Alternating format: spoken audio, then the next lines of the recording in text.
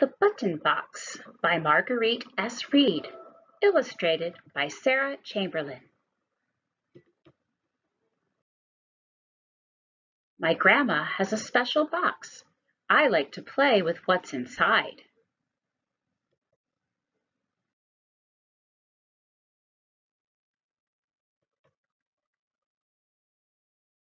I swirl the buttons round and round, and then I pick the ones I like. 10 have flowers painted on them, just like Grandma's china dishes. I like to sort them first.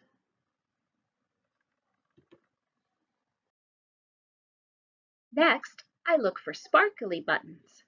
I pretend they're jewels that once belonged to kings and queens and movie stars. Some buttons are covered with cloth, satin, velvet, or corduroy. They make me think of fancy clothes.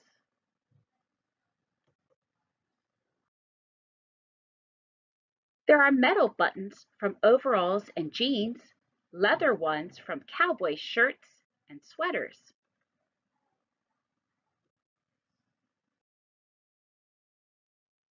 This looks like one from Grandpa's winter coat.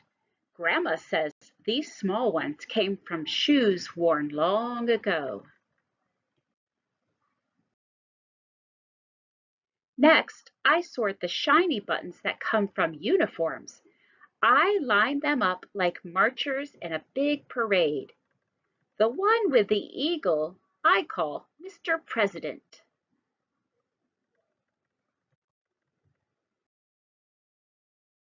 I pull out all the pearly ones and make a rainbow pattern. When does little change to big? I can never tell.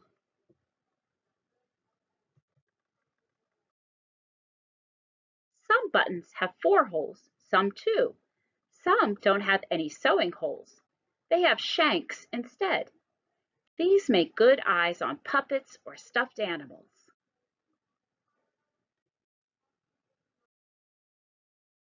Sometimes when Grandma sorts with me, we play a special game. We stir the buttons, shut our eyes, and then we each take one. Grandma asks, "Are they alike?" Mine is wooden, so is hers.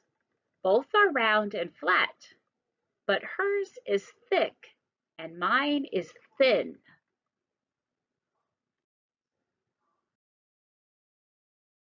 She puts my button on a string. "Whirl it around," she says. The string twists up. I pull the ends. We listen to it hum.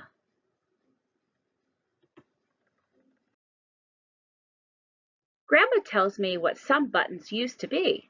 Some were seashells. Some were even sand. Big furnaces heat the sand until it melts. When it cools, it's glass.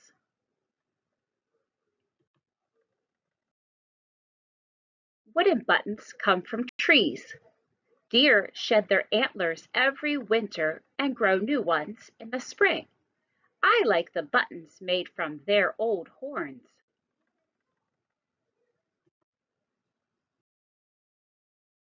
When it's time to put the buttons back, I pretend I'm very rich, counting all my gold. I like to feel the buttons then, the bumpy and the smooth.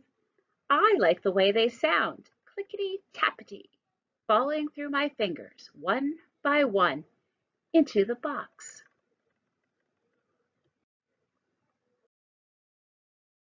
Then Grandma puts the box away where it will wait till next time.